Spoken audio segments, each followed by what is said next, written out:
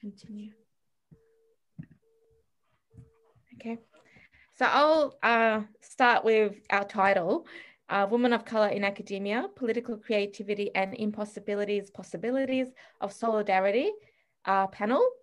So welcome us all and welcome to the viewers, I guess. And so before we do begin, we'd like to start with an acknowledgement of country, and then I'll briefly introduce myself and as others will after that. So we'd like to acknowledge the traditional custodians of the land on which the ICCP conference has been organised, the people of the Kulin Nation. We would like to pay our respects to elders, community members past and present, and community members who are taking part in the conference. We'd also like to acknowledge the work of Mandani Bullock for their part in making this conference possible. We express solidarity with the ongoing struggle for land rights, self-determination, sovereignty, and the recognition of past injustices. We also express hope for reconciliation and justice for Australian Aboriginal and Torres Strait Islander people, and for many other Indigenous communities across the world. So in today's panel, we recognise that we have no Australian Indigenous women's voices, and we hope to build bridges and develop existing relationships and work in solidarity towards decolonial futures in and through academia. My name is Lutfiye Ali, and I'm currently working as a research associate at Victoria University on a sessional basis. And my discipline background is in psychology, identify particularly within community psychology. My home is around that space. And my areas of research include social identity, community making, belonging among racialized, ethnicized identities at the intersections of particularly race and gender and other variants within the context of Australian multicultural relations, which, is understood as, informed by continuing patterns of race and racism. So that's, and often in my work, I draw on decolonial and third world feminism to shed light on dynamics of power, plural subjectivities, and how we negotiate intersubjective relationships. So that's just me briefly. So yeah, I'll put myself on silent. Shall I go next? Okay. My name is Torika Bolatagici. I'm a Fijian Australian artist and educator who produces multidisciplinary projects centering counter-narrative of marginalised histories and knowledges through curatorial collaboration, photography, video installation, and publication. And I'm a lecturer in the School of Communication and Creative Arts at Deakin University, where I've taught photographic theory and practice for the past 14 years. And I'd like to acknowledge that I'm joining from the lands of the Kulin Nation. Thank you.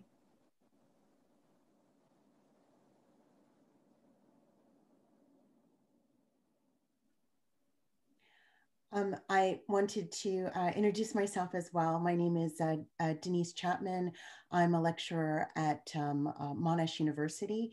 My focus is on critical media literacies. And so I have a love for children's literature and particularly picture books that focus on Black protagonists and how we can use those books as spaces for engendering liberating dialogue with people. I also am a spoken word artist and poet, and enjoy using that as a means for speaking about my experiences within the academy.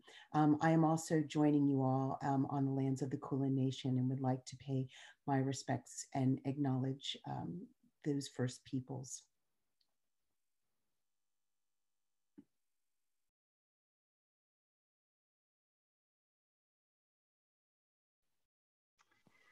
Hi everyone. As you can see, I'm by the sea, but I'm looking at the sea actually. I'm on the lands of the Boonwurrung people at Western Port, southeast of Melbourne. My name is Ruth. I have a background in nursing, mental health nursing in particular, And I'm particularly interested in the concept of cultural safety and how institutions can be transformed so that they deliver equitable, respectful, kind, caring healthcare to everybody. I'm particularly grateful to Māori nurses in Aotearoa, where I've spent a lot of my life, for developing this concept, and for Irihapati Ramsden for creating it as a korowai or cloak that would shelter other people as well. And very excited about being a part of this conversation. Thank you.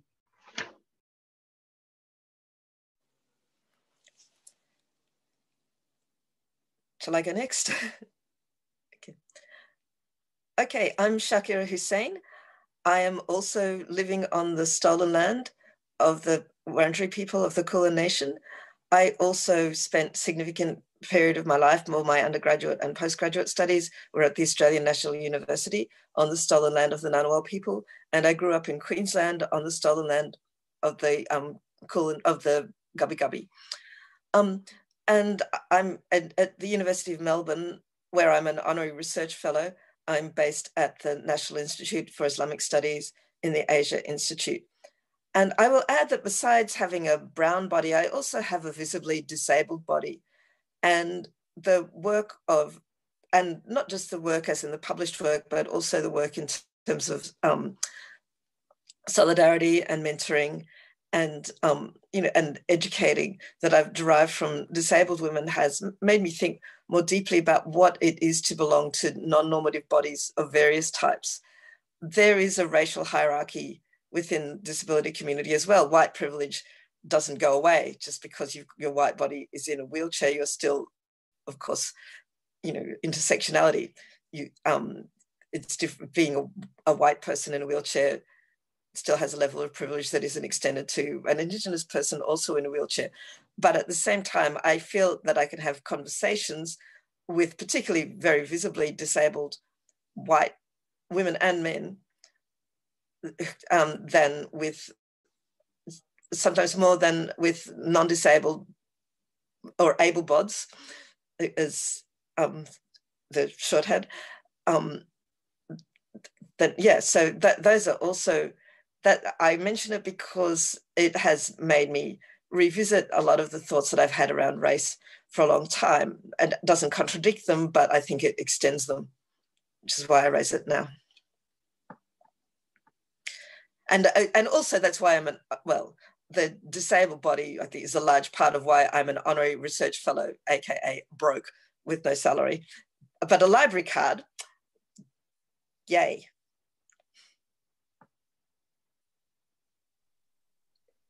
Thank you so much for organizing this space. I'm so grateful and honored to be joined by all of you. I'm joining you from the land that belongs to the Ohlone and the Muwekma Ohlone. I am based in San Jose, California, and the Ohlone and Muwekma Ohlone are the rightful owners of the territory on which I stand, of which I am an uninvited occupant, working to decolonize the various spaces of which I am located and how I am positioned. And my research broadly looks at how can we use and engage in decolonial feminist epistemologies, and how can these be combined with critical participatory action research approaches that are community-centered and community-grounded.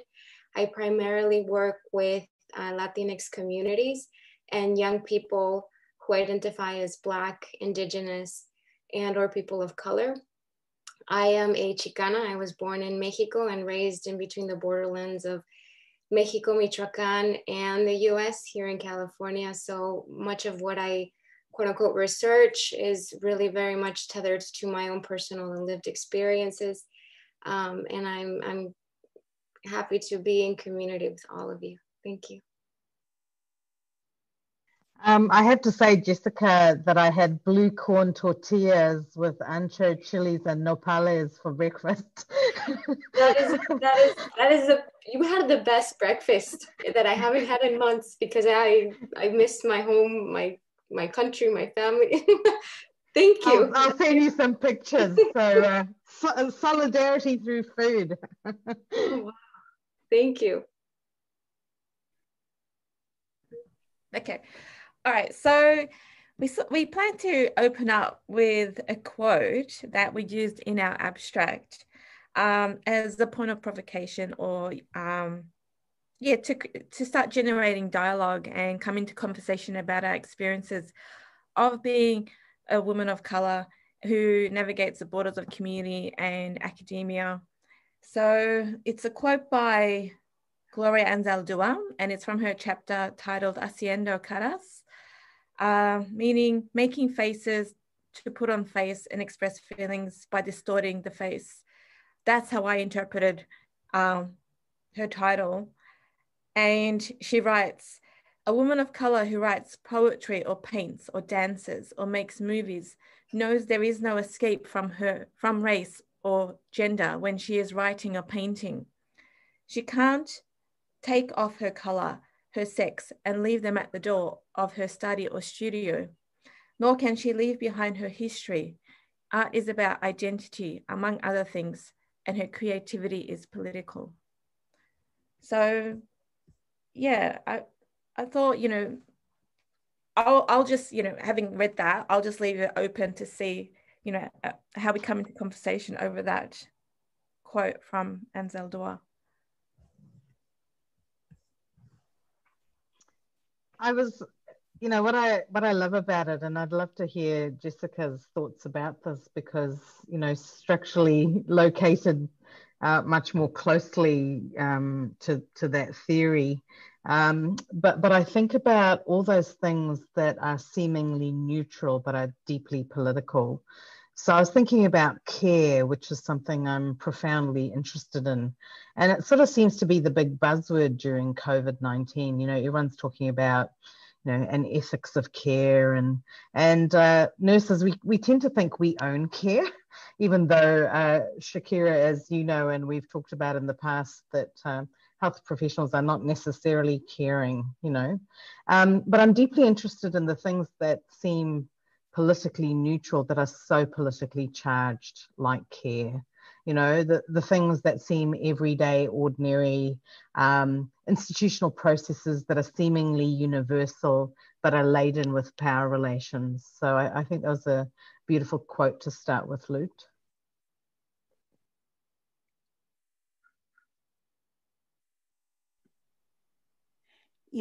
I have to agree.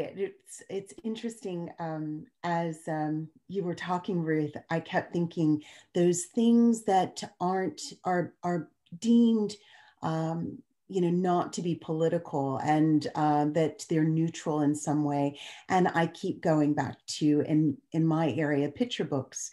Here I am trying to engage in the Faculty of Education with and convince pre-service teachers about the power of this medium, this media, if you will, and how it's important for them as people who are going to be working with a diverse group of children, to be able to have an understanding of what types of media are they creating or opening up in their space for, the possibilities, the imagination of the children around them. How this can be, I think, as you put it, that it's a space that is political, but somehow children's books are viewed as, oh, it's just a children's book. It's not political. And Bell Hooks would definitely disagree with that in her book, Happy to be Nappy. Children's literature is a huge, I usually sing this strange song, so excuse I can't believe I'm going to be singing here. But I usually say children's literature, what is it good for? Absolutely everything.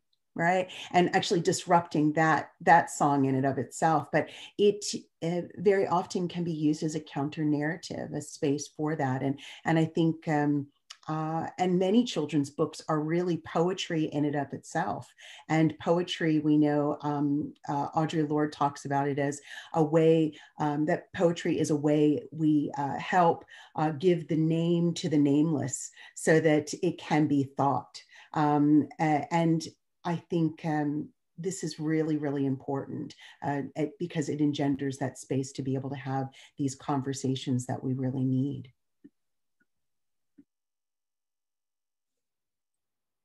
Thank you so much, Ruth and Denise, for sharing what resonated with you from that quote, and really how the work that we do is very much personal and political, and how these things are so interconnected, and really disturbing and unsettling this notion of neutrality. I'm an assistant professor in the ethnic studies department, and my background's in social community psychology. And one of the things I share with my students in this class, because we focus on a non-Eurocentric narrative of US history. And I tell my students, because initially when I was started to teach, they would say that I was biased, that my teaching was so biased, that I was un-American. And then with that feedback, I really took time in the first week of classes to say, there is no neutrality. And this notion of bias needs to be interrogated, because my life, my body, my lived experience has always been political. I didn't know it was political, but I came to realize that it is.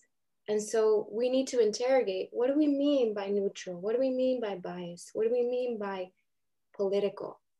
And when we can understand what these words mean, and then how they manifest to reproduce these layers of oppression in ourselves and our communities, then we can begin to do the work of healing, of transformative justice, of decoloniality, of imagining some other more humanizing, affirming world, community. So the work of Ansel Dua has always been very much close to my heart, because I read her, and I read her words in Spanish, and I thought, wow, this is possible in academia? And the reality is that, yes, but it's gonna cost you, and it's gonna hurt. So thank you for bringing me back to those memories with that quote.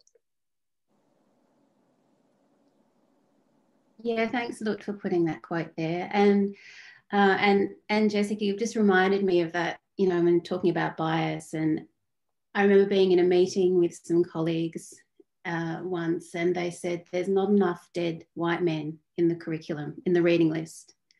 And I'd spent so long, you know, making sure that the reading list, you know, was diverse and inclusive. And this is the first year photography unit. And it was heartbreaking, but it made me more committed to what I'm doing, you know. And I think that in creative arts and visual arts, there's obviously no neutrality, but I've, you know, part of the thing that I've struggled with as an artist in educational spaces is this sense of my work, if it's about identity, that it's not valid, that it's not art, and this kind of this reluctance from the institution to kind of see the nuances of the work, to read the work from that lived experience, to accept that, you know, that it is valid work, but just because it's about identity and it's political, that it has no place. So yeah. So yeah, I've always loved the work of Ansel Dua as well. Yeah, thank you. If I come to this question of boundaries, I publish a lot of creative nonfiction as well as the peer-reviewed academic work. And if I talk about it, frame it in terms of justifying that, I would say that my creative nonfiction has had a much higher impact than my academic publications. More people read it for a start. And I like being read, it turns out. I like being read by more than 3 academics who did the peer review reports, and maybe 2 people who turned to the journal. I like being able to have conversations about it. I like the fact that people contact me because I get emails from people who've read and been affected by the stuff that I publish in non-academic outlets. I like the fact that it's much less likely to be stuck behind a paywall somewhere. And I like the connections that it's helped me to make with people outside academia, with writers outside academia, you know, with students, with emerging writers, with artists, with a much more diverse range of humanity, and largely humanity of color as well. But it has also made me have to think more carefully about why we slot particular outputs in particular categories, not just academic and non-academic. At the moment, I'm one of the judges for the Victorian Premier's Literary Awards. And without talking about the actual deliberations, what's been longlisted or shortlisted, reading a large quantity, in fact, a very large quantity of recent Australian nonfiction has made me think my own concepts of what counts as literature and what isn't, and what counts as the sort of literature to which one might give an award and what is not worthy of that award. And and what ends up between covers and what doesn't. Because as I was reading these books, I was thinking, there's a book here, or books that I want to read and that I want to shortlist, and, you know, and they're not there because they're not being published. And when I think of all the various particularly exciting Indigenous writers who I want to shortlist, they're not here because they haven't published yet. And there's all kinds of barriers between them and the completion of a full-length book. They've published lots of, media articles. They've published, in some cases, like chapters, essays, but not a full-length book that I can say, this is the one. This is, among the, if not the best book that was published in Australia last year. And, that's the book I want to give the award to. And also the proportion of books, I didn't have to be going through this exercise to know this, but the proportion of books, particularly about Indigenous writers or Indigenous issues by white writers, as opposed to the proportion of books by them. And it's a slogan that I think was basically certainly taken up strongly within the disability community, but, gets used within race as well. Nothing about us without us. Although these books on Indigenous issues by various settler writers, I'm not saying that they shouldn't have been written, and I'm not saying that those writers shouldn't be, receive acclaim for their work, but there are structural reasons why a white professor can write 100,000 words on Indigenous issues, and an Aboriginal writer just doesn't have the time and space, everything that we know very well, and yet still haven't managed to shift. I mean, and coming right back, coming down to basic things like close the gap in life expectancy, the gap in health. And, it's, as I know from the multiple sclerosis, although I feel like multiple sclerosis doesn't really count because there's a hell of a lot of white people, middle-class white people get that in their absolute prime of their tax-paying lives, which is why, as a disease, and it's well-resourced.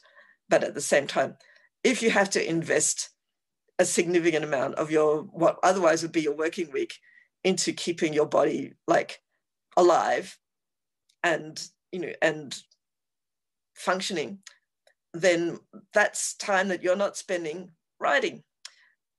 And I'll let somebody else talk now.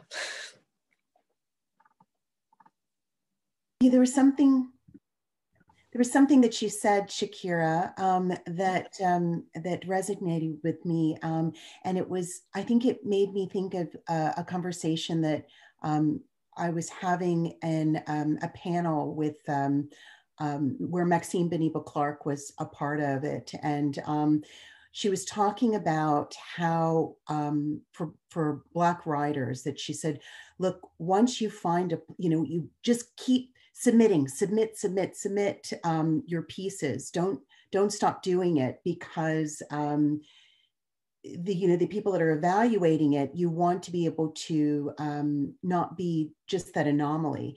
You want almost a deluge of these writers that people are going to look and go, oh, maybe I should be embracing this conversation.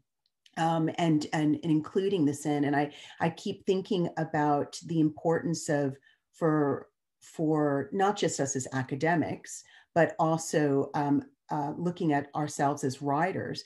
We need, as Rudine Sims Bishop talks about, books needing to be windows, mirrors, and sliding glass doors.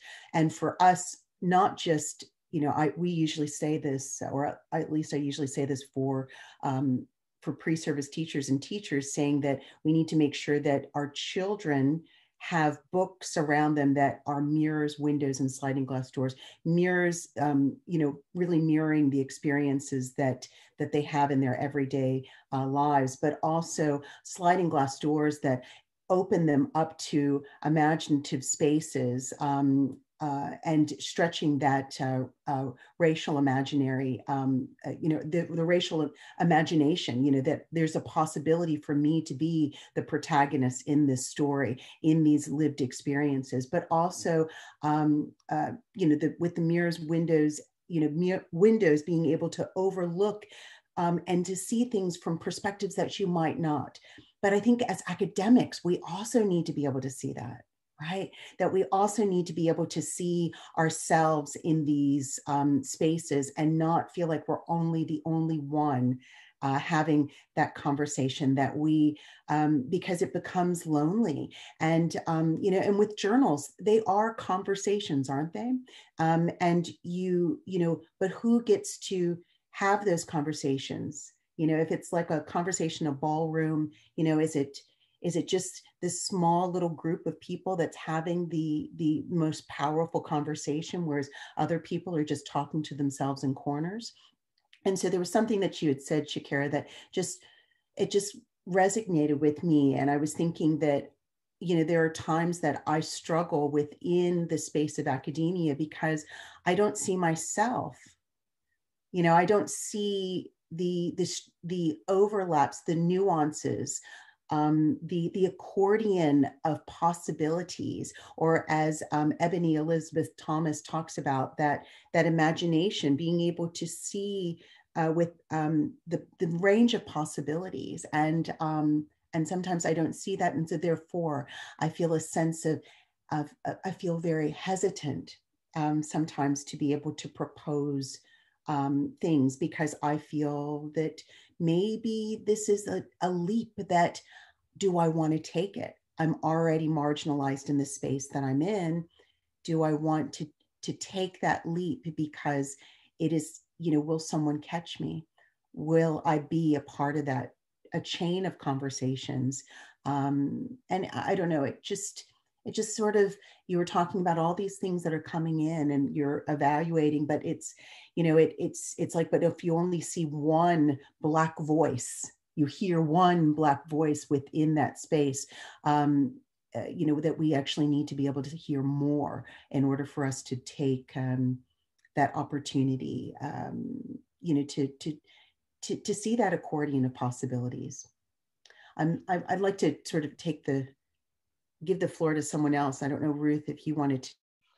Yeah, I was just thinking about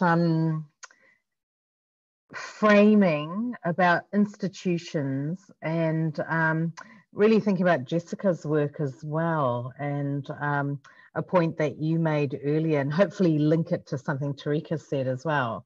And I guess I was thinking about what it means to, why stories are so important, Denise, because they set the frame for how we think about things. And if I think about how we make space for multiple voices, one of the things I'm really aware of is the kind of white fragility that I've experienced in academia around that. And I've got two kind of examples I wanted to share. Nurses love to tell stories because that's, that's how we share our learning. It's like, it's all about telling stories. But one of them was, I used to teach in a lecture theatre of 220 students, and they were nursing and osteopathy students. And I used to teach communication. This is when there was space in the curriculum to actually talk about how we speak to people. Now there's no space at all. So, it's like a luxury. So I remember on this particular day in this very beautiful lecture theatre in New Zealand, and I went, kia ora tātou, whakalofa lahi atu, bula vinaka, malolele, and I said greetings in a whole bunch of languages. And then afterwards, this young white cis male came up to me and he said, Ruth, I was really offended you didn't say hello, And I said, the entire lecture is in your language. All the terms through which we engage, all the schedules, the way we sit in the space, the way everything is structured is your culture. It's the dominant culture. And, this one tiny kind of acknowledgement of different worlds and experiences in this room, that and I'm really struck by the ideas of windows and sliding glasses and mirrors, that one opportunity to kind of open a world beyond your own was just seen as such a threat, And then the second event happened in Australia, and I had a joint appointment, and I won't name the places, but with a community organisation, and I organised this incredible forum where we had an Indigenous speaker and then some people of colour speaking, and then we had youth responding to them, and everyone was a person of colour, and I kind of organised this whole thing, and we got this most incredible feedback from people. It was like, oh gosh, to have these conversations has been so incredible. And there was one person that said, how come there weren't any white speakers? I felt really marginalized. And I'm like, hey, we spoke your language. We were in your venue.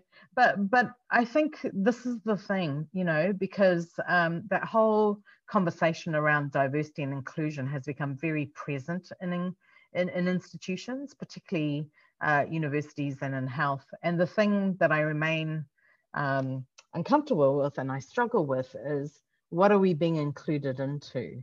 Did we set the parameters? So I'm very, very interested in this conversation around decolonial politics, but then also the citational politics that Torika, you referred to. It has to be more than one of us. And so I'm very grateful for this conversation. Listening to you, Ruth, I'm reminded of Scott Morrison adding the Anzacs to his acknowledgement of country, the other ancestors, the ones who went to Gallipoli, the ones who, and not that, of course, there are Indigenous Anzacs, there are, Anzacs from all the many locations that were with migrants to Australia, but of course, it's understood as being a white myth, and and it's certainly, they were fighting for a hegemonically white nation, and so to add the Anzacs, you can't just acknowledge First Nations people in their own right. You have to say, oh, and yes, but let's not forget about the Anzac myths while we're doing that. I've started to give my gut response to that, which was a string of swear words, but I'll leave that.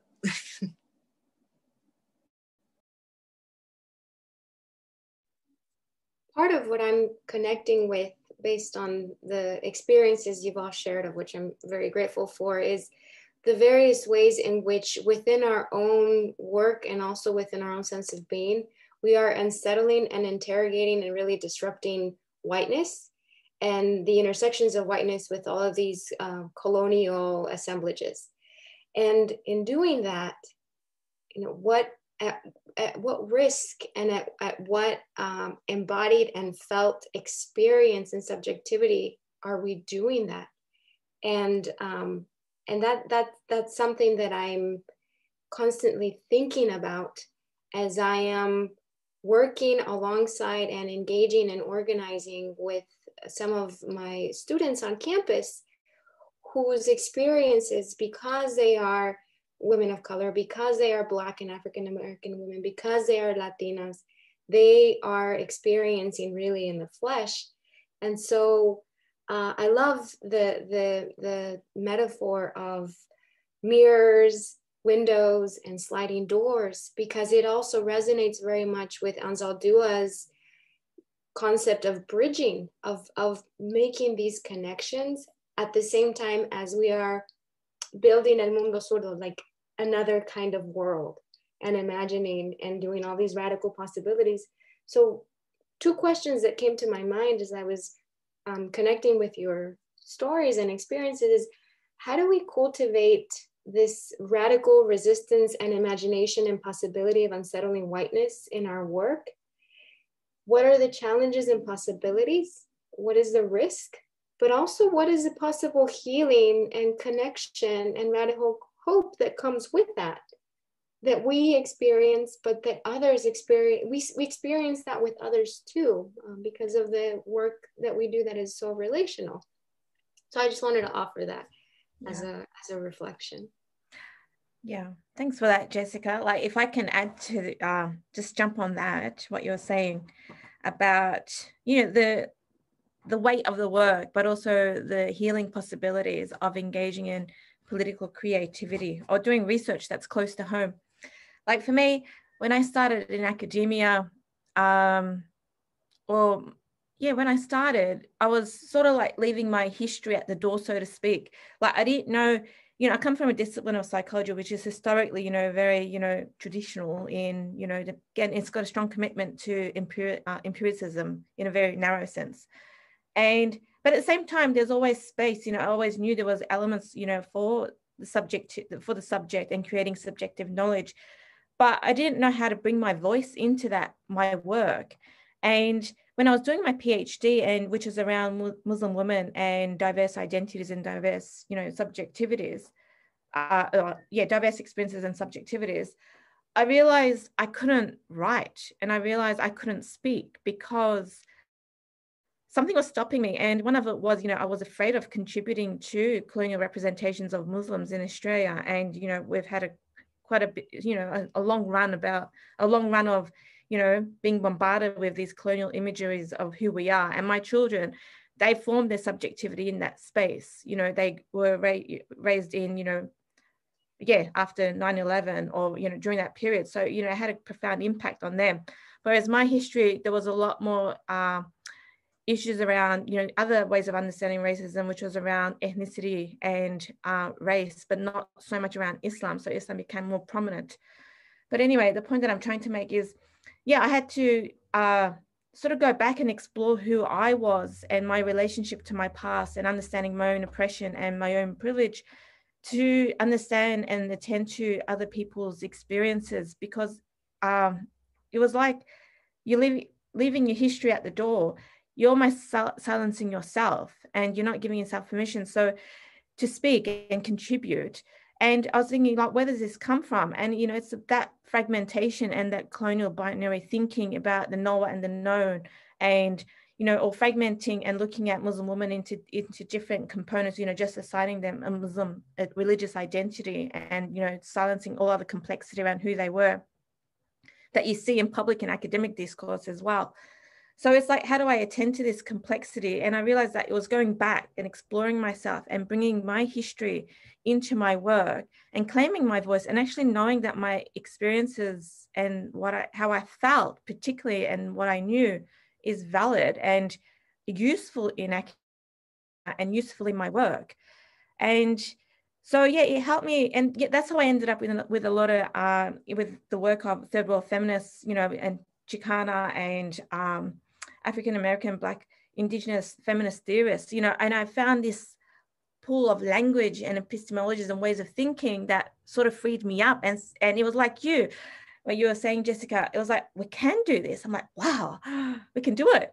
And so it really was, you know, it helped me not only in my work with my research, but also healing myself. And what I mean by that is, you know, I always felt fragmented into these different categories, and I didn't fit into categories, and I didn't fit, you know, I'm Muslim that's unveiled. In Australia, that means that you're not Muslim almost, or not an authentic Muslim. But, you know, in my history, like being unveiled Muslim is very normal, like it's no big deal. So yeah, he just gave me the language to sort of bring that, all these separations and, you know, these binaries into talk, like to talk to one another and like sort of mend myself. So mend my, you know, different intersections of who I was, mend my voice with my academic work, and mend myself, which I always felt fragmented into these different categories and taking on different personas and different accents and different, not that I was really good at different accents, but different way of navigating different structures of power. And yeah, sort of, it was very healing, and just listening to other women's stories and their challenges. So, but it does come at a cost when you're navigating your voice and your, or you bring to fore, you know, looking at experiences and your history and the broad historical context in which we negotiate identity and how we develop knowledges around that. You know, when I went into other positions, as I moved from, you know, my PhD and started working in the field around identity and belonging and working, you know, with white feminists, you know, I came across white fragility, and even though my knowledge was welcomed, and it was funny relationship to my voice and what I brought, it was valued, but at the same time it had to be controlled and suppressed, and it had to be split again from my voice. So my knowledge was valued, but my voice wasn't valued, and I had to split it and like share my knowledge, but at the same time not being really acknowledged or given credit for what I bought, and being tokenized in particular ways. Like, for instance, you know, my name being used, you know, in particular ways to attract Muslim communities, because, you know, by virtue of my name, it signifies something quite strong. And yeah, and then but because, you know, the politics around identity and the politics around whiteness, and, you know, you want to deconstruct it, you want to challenge it, you know, you also become a threat to your colleagues or to people that you're working with, because you ask them to interrogate their epistemic location and question, you know, that they don't actually come from neutrality, and compassion is not enough. You know, you need to unpack your history and relationship to your communities that you work with and the knowledges that you produce. And unfortunately, you know, it doesn't, you know, it's not always the case, but a lot of times people can be quite offended by that. So what that means is you become a person that's angry, but you're angry about race, but they just see you as angry.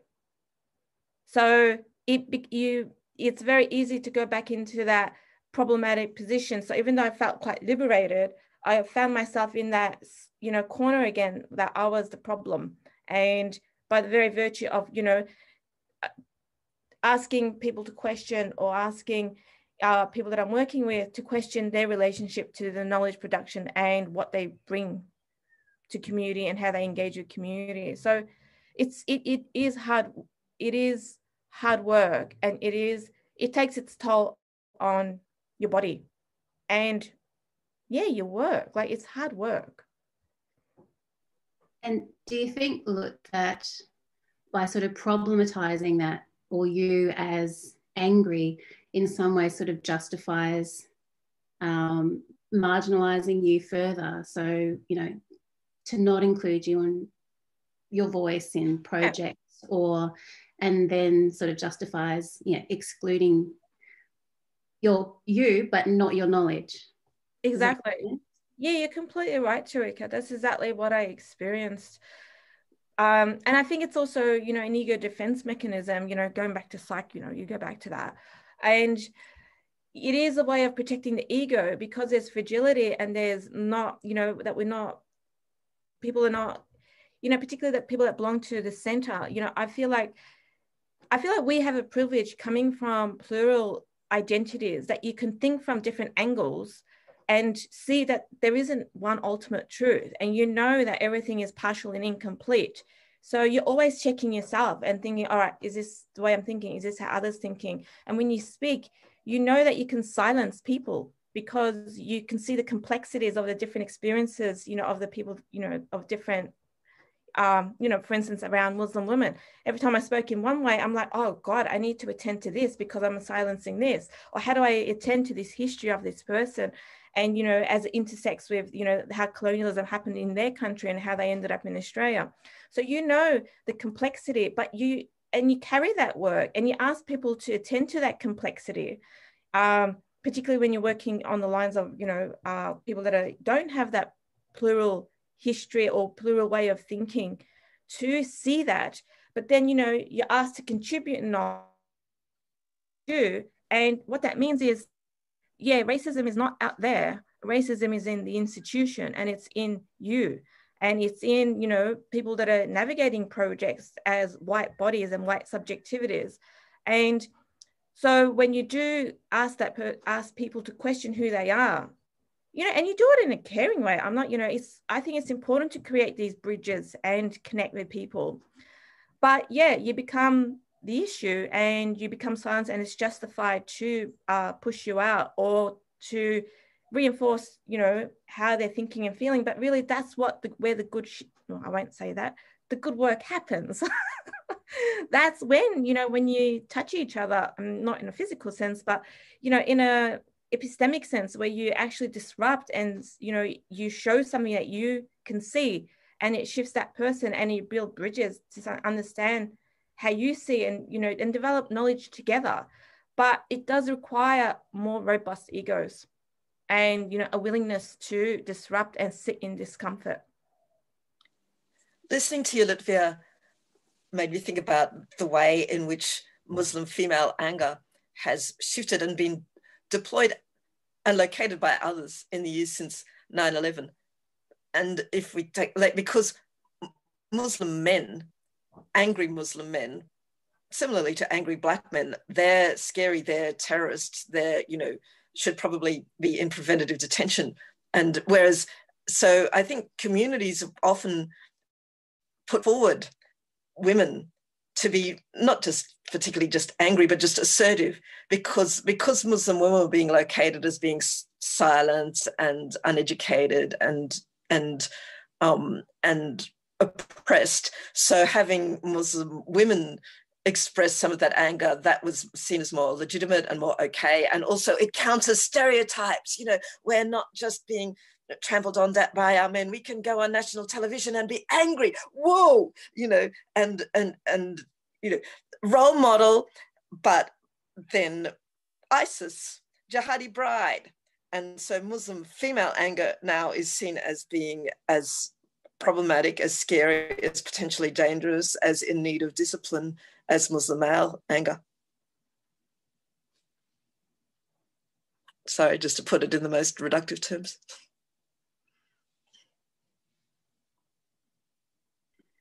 I'm sitting with this idea of what you had shared about anger. And it just made me think that when I'm direct within the context of even with the pandemic and having to use Zoom as a medium in which to communicate with students, it's very, very challenging because the media and the various means of communication and meaning making that's taking place out there, that how I'm framed as a Black person from the US living in Australia, I'm having to, in my teaching, compete with that view, that almost that, you know, here people are seeing me in, I'm coming into their homes and I'm trying to teach to them because we're all in our sanctuaries, right? Our homes, right? And I just keep thinking about this one student who said, we didn't want to ask something because we you know, you looked angry. And I asked, could you clarify this for me? And the reason why I looked apparently angry was because, or that I sounded angry was because I actually said, I appreciate your question. And I had to go back to the video to look. I said, I appreciate your question, but we're going to be answering questions during the Q&A session. But right now we're looking at this particular concept. but that was angry. Now, when my colleagues, who happened to be all white, ended up saying things that were more pointed, they were praised. And I just keep going back to this sense of feeling the sense of erasure in who and in the things that I'm saying and sharing are being read in ways that it doesn't matter how I shift and change it, it's still going to be read in a way that I can't control, because we all are living in this, white, dominated white supremacist spaces, and it's difficult because you feel the sense of being silenced, and but I do have, I think, as Jessica had shared, the sense of that radical hope, I guess. I think it's deep inside, and sometimes it bubbles up and it's there. And then at other days it goes down. And even people who I thought, within these institutions of, within academia, that I thought, oh yes, I've got the opportunity of those healing possibilities that we were talking about earlier, because I'm amongst my people that I might have had someone who was an academic that, was talking to me that happened to be Black. And I'm like, oh, thank goodness you're here. And then I realize that this person is a male and is actually looking at me as a female, and therefore this is what my position is. And so it just, I guess I'm just pondering about the roller coaster effect of this, that there are days that I feel like I'm on top of the world, and that my students are sharing things like, you have opened up our minds. We're so excited about this, and they're actually creating media that is beautifully diverse, that is truly inclusive. And then there are days, or actually, as in this week, I get that same praise, and then later on in another space, well, you were just angry. And I thought, gosh, I was actually just direct, and I was showing boundaries. And so I just go back and forth with this, and very often feel that sense of being an object, and that it's not, I think, trying to compete with the media. And when I say media, I'm not just talking about news media.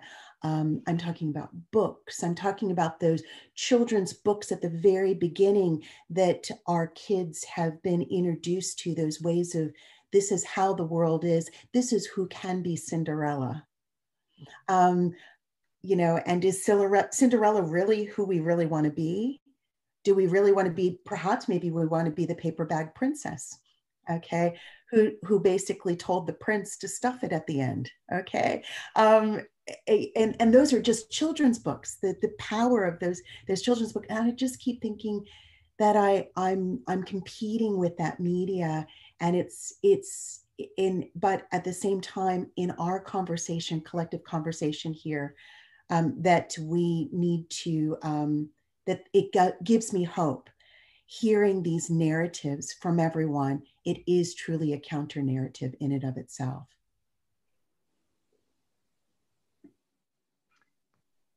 Did you want to say something, Ruth? I was yeah. It will start wrapping up soon, but yeah.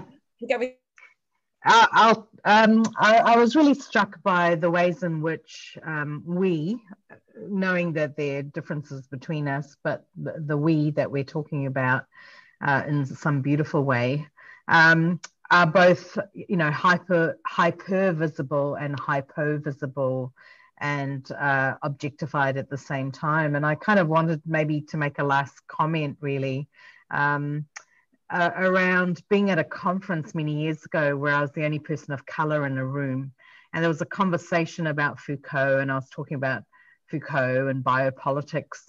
And in the middle of the whole room, the facilitator, who was a white cis woman from New Zealand, said, "And where are you from?" And I said, "Excuse me?" She said, "Where are you from?" And I said, "So I'm talking about Foucault and biopolitics, and I'm the only person of color in this room, and you want me to explain where I'm from when no one else has been asked that in the entire room?" And so I kind of think, you know, one of the things I'm interested in is how do we shift from being objects to subjects? How do we perhaps name the kinds of violences and microaggressions that are happening in the moment? Sometimes which are difficult to name because we don't always have the language, because you know, I was thinking of your point, Lut, about the generational differences and, you know, how our subjectivities were formed. You know, I'm learning these skills that I think future generations, you know, they're much faster, more adept than me with responding, but I'm trying to sort of jump on, you know, and name this stuff. But it's a muscle, this courage muscle. Yeah. Jesica, last thoughts, or anybody else? I mean, I could add something, but yeah, others. When you talked about the muscle, Ruth, I immediately went to this. There's this image with a quote that some of my students have shared with me, and it says, "Your fist is the same size as your heart. Keep loving, keep fighting." And so when I think of anger, I always think of love as well, because if I'm angry, it's because I love my communities, my history, even the country that I'm in right now that's on fire. And so I'm angry because I love and I feel so much. And so I always try to even interrogate, what do we mean by angry? I had a student once say, "Oh, you know, you're so passionate, you know, sometimes you get so angry." And I'm like, well, you should too, because what we're talking about is not easy. And it's not, it's colonialism, it's structural violence. So join me in that righteous anger. And so and I end with that. And we can only critique what we're invested in, right?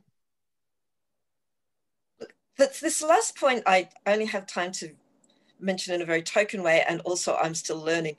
But I think a lot of us are also revisiting what we mean by women. And we often assume that when we say that this is a panel for women, this is an event for women, that it means anyone who's not a cisgendered male. But I think I have had like trans and non-binary people say that actually they don't feel that that's adequate. And, you know, and all the initials in the, anyhow, but as I said, I don't have time to address that. We don't have time to address that in any depth, but I did think I should at least flag it. And whether these, you know, hegemonic notions of identity are rooted in whiteness ourselves, and whether addressing those is also part of addressing, you know, racial assumptions. Yeah,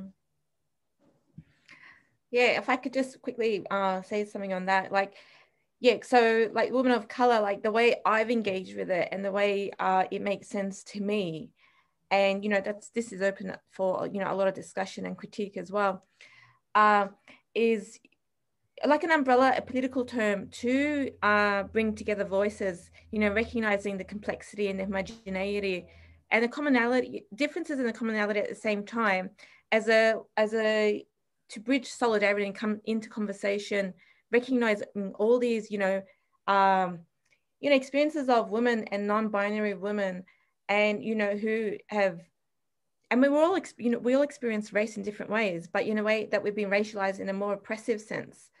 Come into conversation together at the same time, you know, recognizing the complexities and differences with our history. And yeah, so that's, to me, like, that's how I understood when I come across this way of thinking in literature.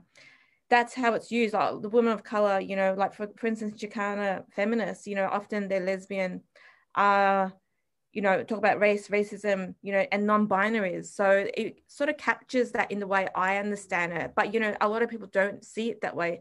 And I know, like in Colin's work, she talks about women of color as women have come to consciousness about their oppression, not even just a category of, you know, race and gender. So it's used and picked up in different ways. Can I just add one more thing? I just want to say, I'll end with a quote on my end. And that is, it's again Ansel Lewis quote, that it's only through the body, through pulling of the flesh, can the human soul be transformed. For images and words to have this transformative power, they must arise from the human body. Oh. Thanks, Lut. Also, I just wanted to respond to something that Ruth summed up with before, just sort of around how we deal through the body and how our body sort of responds in these spaces to things like the microaggressions, the silences, the marginalising of our perspectives in academic spaces. And I was thinking about how, you know, recently on the agenda, white colleagues have been championing the need to decolonise the curriculum.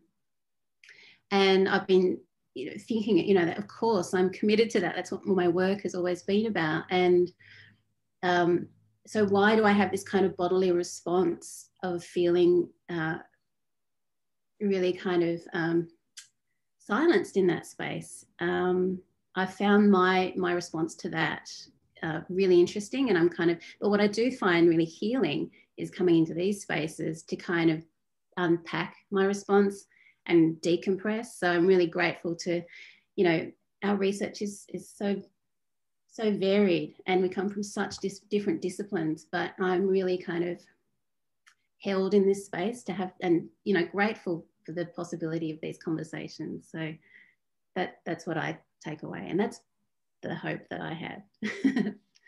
Yeah. If I could just give a last thought, and I think in terms of that hope and that collective conversation, it makes me, I think as a literacy person, literature person and literacy person, really wanting to dabble into this speculative fiction and seeing myself in the future, and sort of this sense of Afrotopia, where we can reimagine the future, that we can do this by, you know, leading by sharing, you know, through the collective, that in the collective, that this can help us to reimagine our future. So I think it's really been joyful engaging with you all in this conversation, because I feel reformed